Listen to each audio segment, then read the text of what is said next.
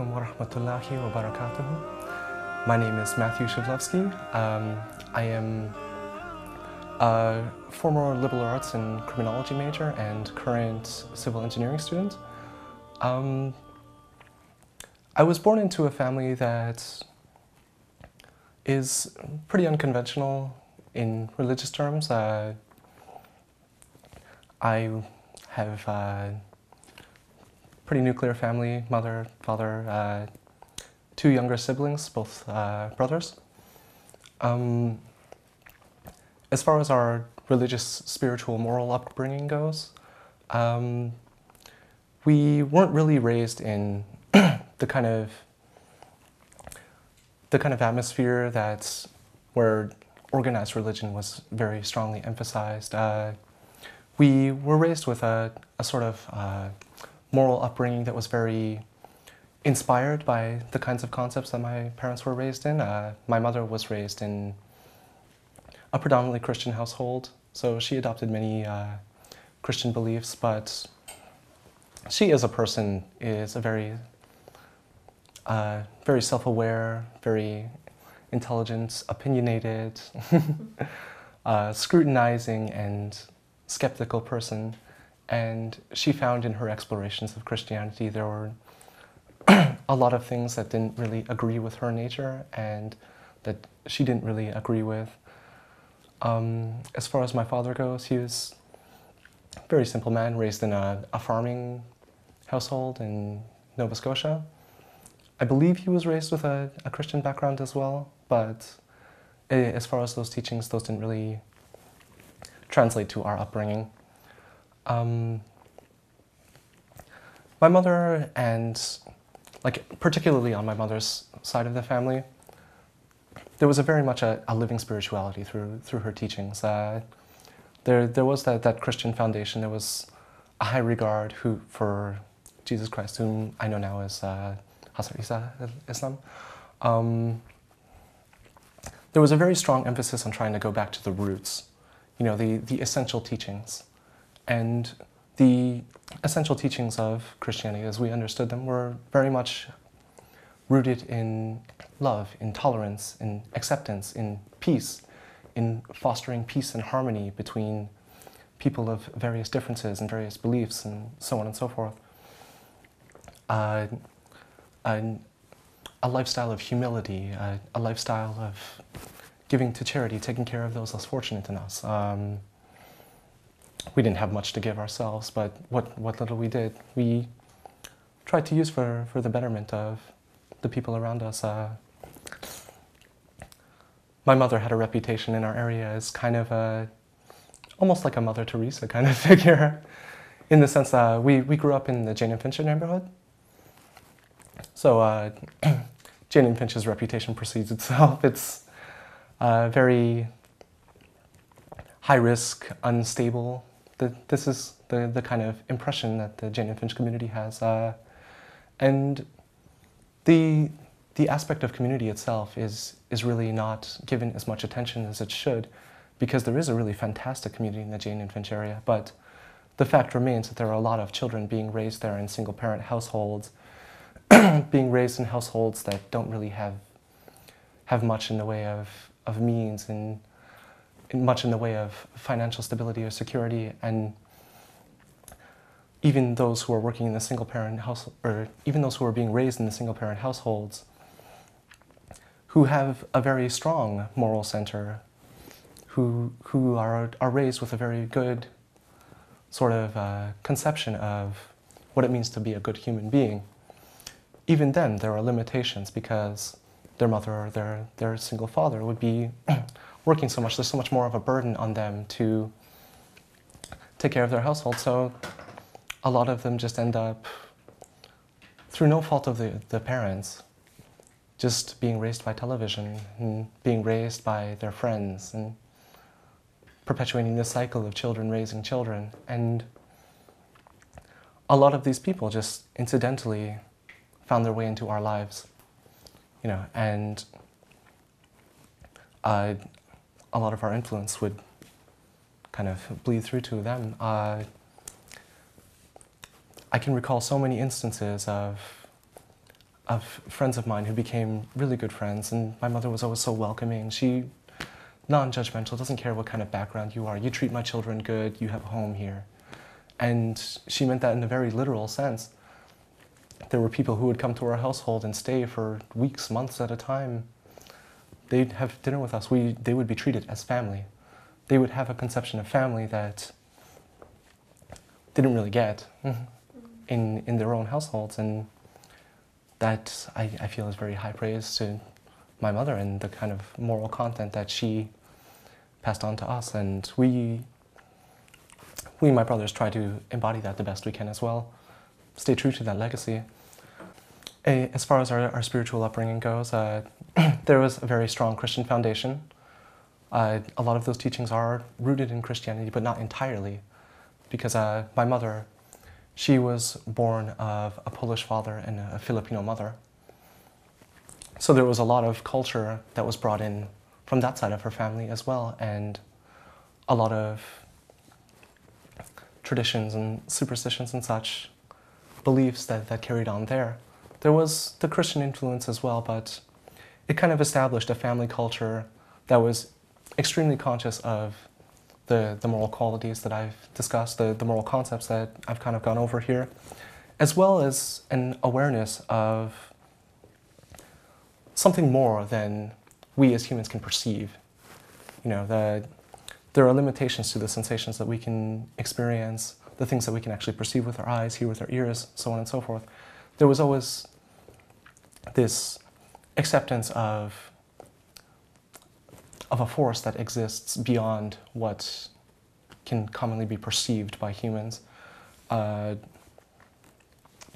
mother and my grandmother referred to them as the duendes, this presence, these otherworldly beings that couldn't be necessarily seen by human eyes, who had as much of a presence and as much of a shaping in the world that we understand as us humans do. And there was also this very strong belief in the hereafter, very much the Christian conception of the hereafter, the idea of heaven and hell. My mother was always very strongly, a very strong believer of those concepts. The word God was used in our conversations a lot. She's a very strong believer of God, Allah, and a lot of the objections that she had to Christianity were first and foremost rooted in this idea of worshiping a man. You know, that, like, she believed in the teaching. She believed that these were the teachings of a very, very good man, but there was something that didn't sit right with her about accepting this man as a savior to the scale that the common Christian does, to accept this man as a divine being, you know. And so as far as that sort of orthodoxy goes, that was very much omitted in the teachings, and just focus on the message rather than the messenger. I had a very, very, very minor exposure to Islam growing up because I had a lot of Muslim friends. I knew they didn't eat pork, but I didn't know why. I knew that they prayed a lot more than the Christians that I knew.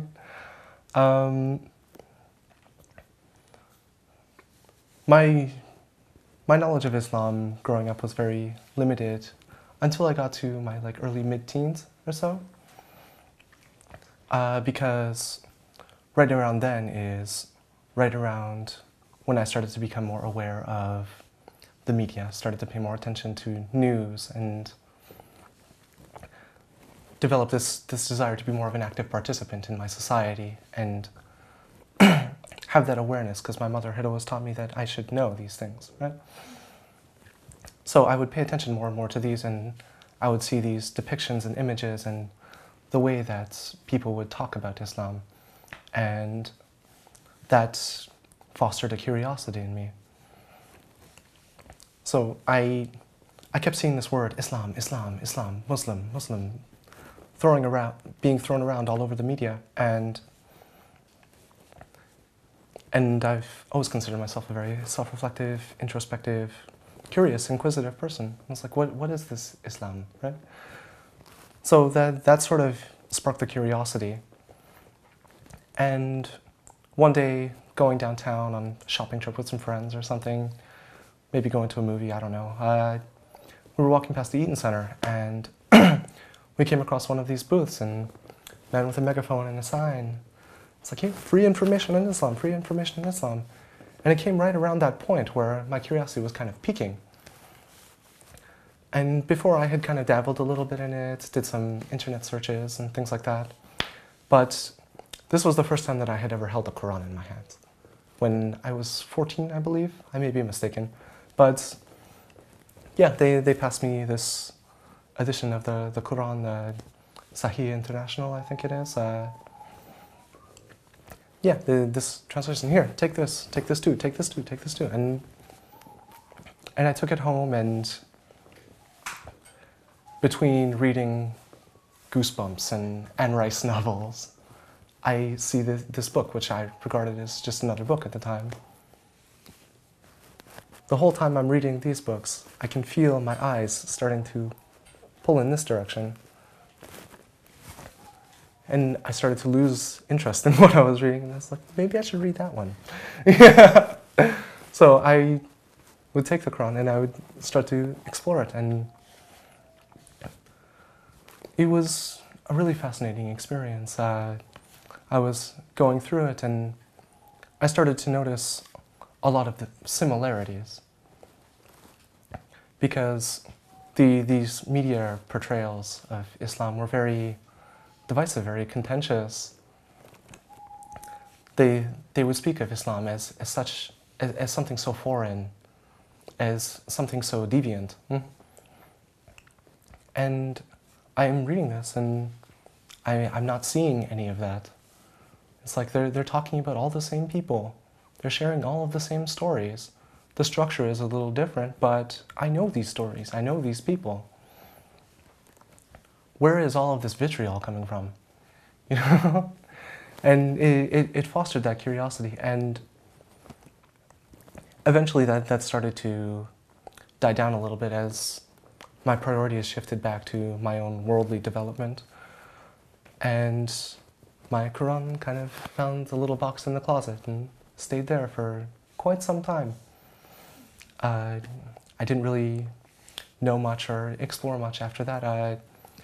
What I would read in news articles, things like that, blogs on the Huffington Post, and in all fairness, a lot of the blogs that I did read were pretty extensive. They covered a lot of the foundations of Islam, and I started to feel comfortable in a general sense that when somebody would say Islam, or somebody would introduce themselves to me as a Muslim, I had a pretty general sense of what that meant. Of course, it was a very superficial sense, but that's kind of where my knowledge of Islam kind of ends at that point. The reversion itself, as far as the practices and ideologies of Islam, as far as my own personal identification, I've considered myself a Muslim for quite some time now, actually. I've been adopting these practices and philosophies and teachings for the better part of a year and a half, close to 2 years now. My first salat was maybe a year ago, maybe before that. It was pretty close to Ramadan. As far as what influenced that presence in my life, as so many of these stories start, as so many great stories in the history of humanity start, that passion, that curiosity was kind of reinvigorated by a woman. I had incidentally met this amazing woman. I was at a stage in my life that was pretty dark, that I found myself having a lot of questions that weren't really presenting any satisfactory answers. I was kind of in a bleak sort of state, and I come across her, and she has this amazing light emanating from her. In her presence, I felt this warmth that I hadn't felt in such a long time, and it was inspiring. I had to know her. And we got to know each other in a very decent way. You know? And we would, our interactions were so much influenced by very heavy, weighty discussions. We weren't talking about TV shows. We weren't talking about what dress Kim Kardashian wore to whatever. Right? Yeah. We were talking about the philosophies of John Locke, the teachings of the ancient Greeks, heavy stuff, and Islam. The subject of Islam kept coming back and forth because we're sharing a meal, and she asks the server, "Do you serve halal?" And that sparks off this amazing discussion. What is halal? And substance, spirituality. What do you believe? What do I believe? How do you understand the world around you? How do I understand the world? And I wanted to know her. I wanted to keep talking to her and keep learning. And the more that she would say, the more it would inspire me. And I've always been the kind of person that when I'm told something, I don't just accept what I'm told. I go home and I search it up, I research it, I fact check everything, right? Just because I was raised in a culture that's so predominantly defined by deceit and propaganda, right? So that skeptical side of myself really kicks in, and we had some really contentious, really heated debates, and because she's very smart, very opinionated woman, I'm very smart. I consider myself a pretty intelligent, very opinionated man, and we didn't always agree with each other.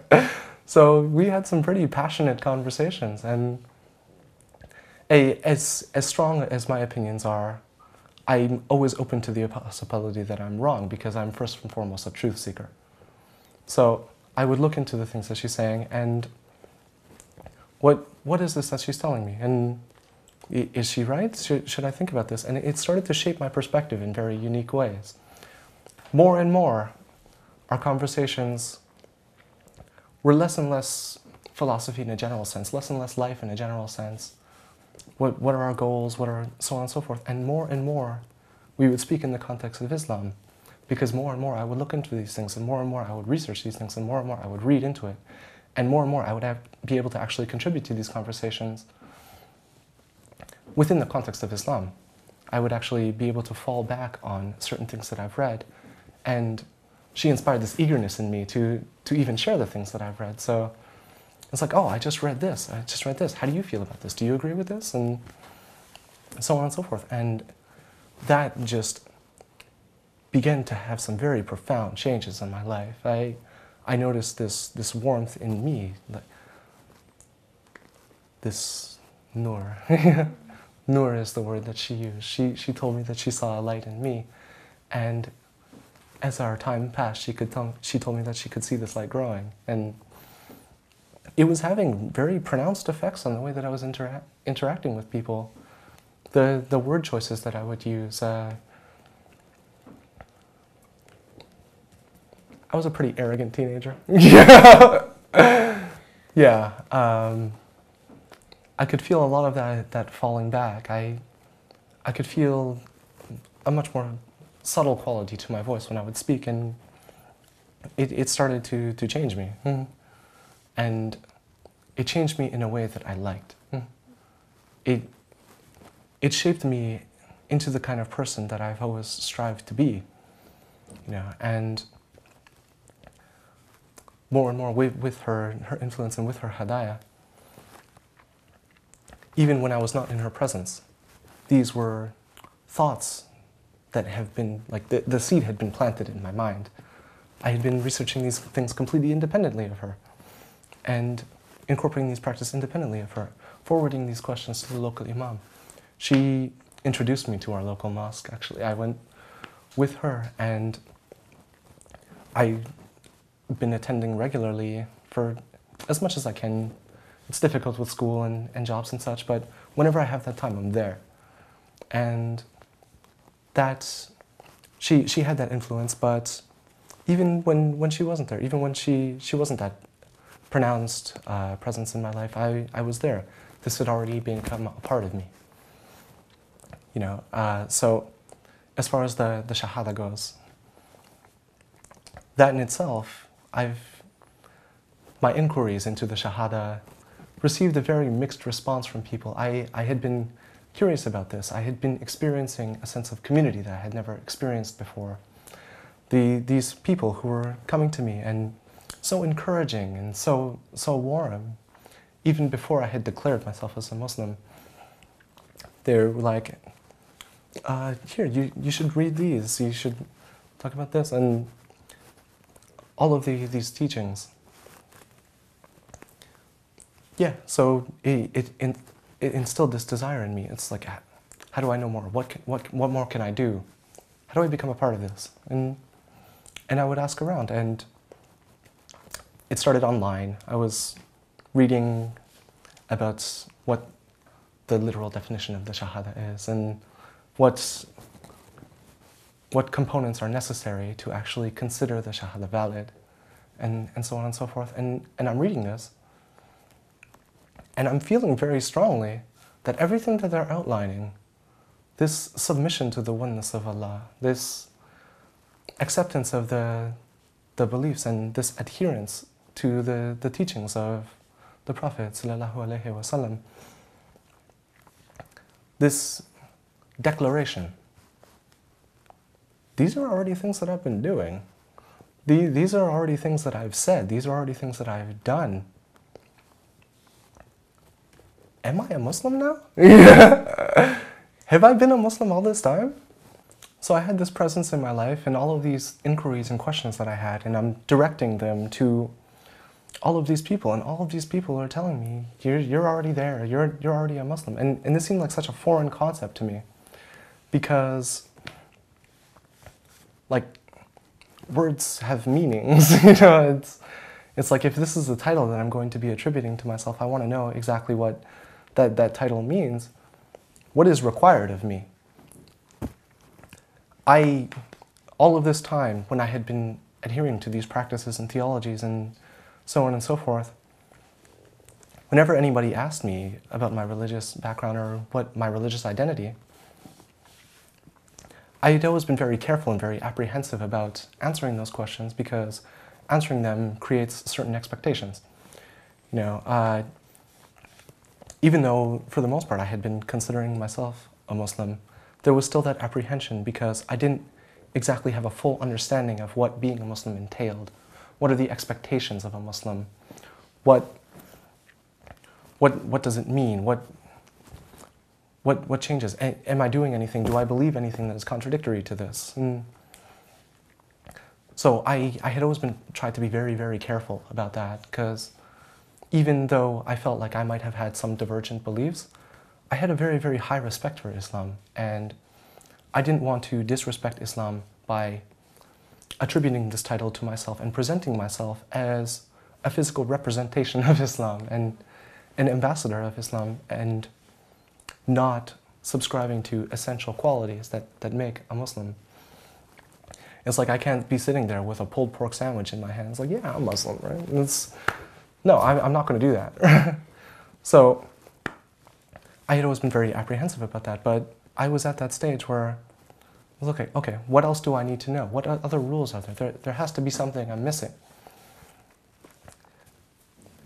I had been like this because I take my commitments to God very seriously, to Allah very seriously.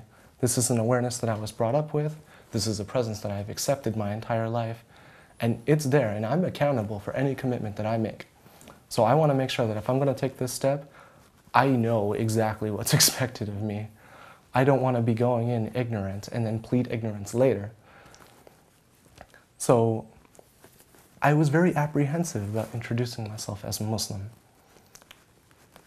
because I didn't really have a full sense of what that meant yet. But I felt I got to a certain stage where it's like, you know what, I'm ready to make this official. You know, there has to be some kind of formal process. There has to be something, you know? I'm ready to identify as a Muslim, and I want that to be known. How do I do this? So I went to my mosque, I asked these questions. It's like, what is the formal process? What is the formal conversion process? What is the formal reversion process? What do I have to do? And they tell me, all you have to do is say these things. Say this, make your declaration, have that intention, say it and mean it, right? And I was like, what else? It's like, there is nothing else. Like, that can't be it, I've already done that. And I just kind of had to take peace in the knowledge that I'm already there. But literally the week after I had forwarded these questions to my sheikh, the way that my mosque is structured is very often they'll have guest speakers come through at the end of the month, but for the most part, the khutbahs are held in rotation by 2 different sheikhs. And I had spoken to this one before who I had come to hold in very high regard. I forwarded a lot of questions to him, and his responses always inspired confidence in me. So I had been asking him, I had already had that basis with him, and I had asked him this, and he's like, he himself was a revert. Yeah, he was telling me the story of his mother who reverted to Islam as well. And he was saying that, yeah, I did my shahada this way, but her conversion, she did it in rural Georgia in her basement. She took her shahada there, and Allah sees and hears all things. Her shahada is just as valid as mine. And the circumstances of her social context, only 2 people know she's Muslim. And that's perfectly okay. So as far as I'm concerned, you're Muslim. I was like, okay. yeah, right. I felt like it's something that should be celebrated, but I didn't really know what to do because like the precedent had already passed.